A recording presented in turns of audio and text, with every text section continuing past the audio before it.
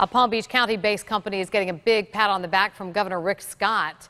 GardaWorld moved to Boca 2 years ago, promising to create 100 jobs. The high-security facilities company exceeded that 5 times over. It hired 500 employees from Miami, West Palm Beach, Orlando, and Jacksonville. Governor Scott says other companies are following Garda's footsteps in choosing to move to Florida. Hertz Corporation just announced they're moving their corporate office from New Jersey down here at 700 jobs. Average income's over $100,000. But Northrop Grumman is moving jobs, 1,400 jobs. Verizon 750, AT&T, Time Warner. We have company after company coming down.